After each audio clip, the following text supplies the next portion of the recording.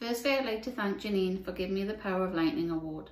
Despite what Janine says, she's one of the most organised people I know, but I'm only too happy to help where I can.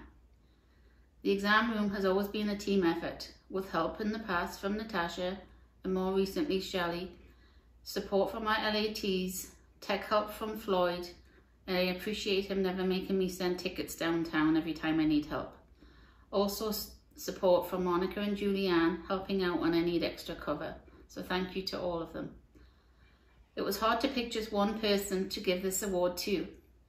This year has been difficult with COVID and frustrating for all of the staff in our building. I respect how hard everyone has worked and stepped up and learned how to go online to support our students. But the person I finally decided on was Sue Merry. I'm not sure if Sue remembers, but I first met her in the fall of 2006 at a parent-teacher conference for my eldest son, Andrew. She was his English teacher. She was also kind to him and understood how he felt moving to a brand new country. As a parent, I always appreciated her connection with her students. Sue is one of our original teachers from 1994 at Hunting Hills, and this is her 27th year. Over the years, Sue has been involved in many aspects of school life at Hunting. She has been an English teacher, a drama teacher. She has helped in many of our school drama productions. She's passionate about her improv team and is an amazing coach and has travelled all over the country with our students, helping them win lots of competitions.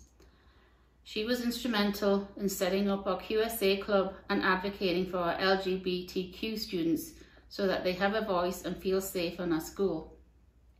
She was the AP coordinator for years.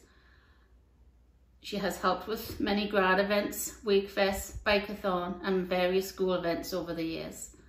She moved into the position of LAT and teaching strategies. I got to know Sue on a more personal level during this time, and she has become a very good friend. I will certainly miss her hilarious laugh across the library. We have spent many early mornings together with Leslie setting up diplomas and PETs. I know that over the years, Sue has had her own personal challenges, but she always comes to school with a smile on her face and ready to help the students and staff in any way she can. She is always the first to offer help when needed. Sue has covered as acting admin in our building in various occasions, and so it was no surprise when she was chosen to be the new vice principal at Eastview. I'm very happy for you, Sue. I know you will be amazing at Eastview. They're so lucky to have you.